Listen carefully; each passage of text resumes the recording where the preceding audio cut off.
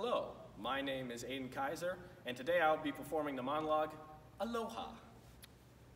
Okay, aloha. I've been thinking about this. Aloha means goodbye, but it also means hello.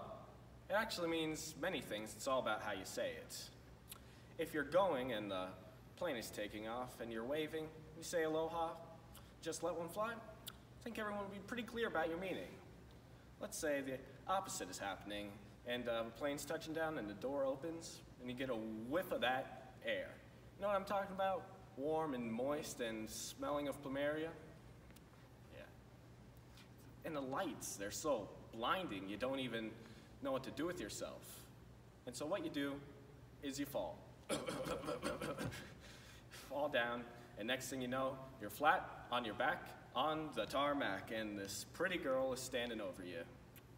That's not important though. The key detail is she's wearing all these leis, and she slips one off and slips it over your head.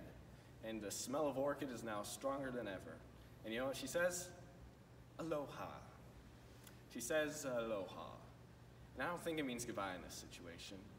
I think it means something else.